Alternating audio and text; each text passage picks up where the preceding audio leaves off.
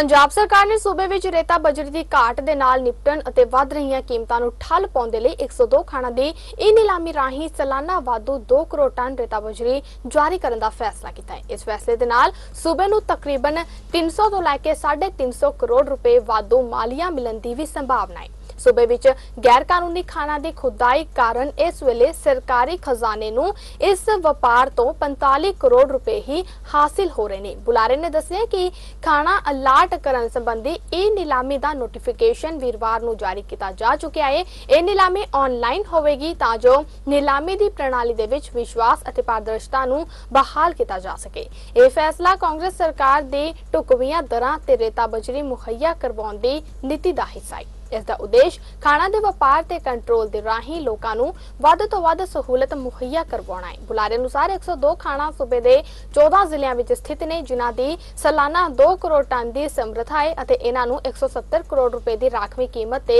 नीलाम किया जावेगा। इन्हां खाणा वास्ते ई नीलामी पंजाब इन्फोटेक ਵੱਲੋਂ भी 19 ਅਤੇ 20 मई नूं रजिस्टर्ड बोलीकारां दी बोली करवाई जाएगी।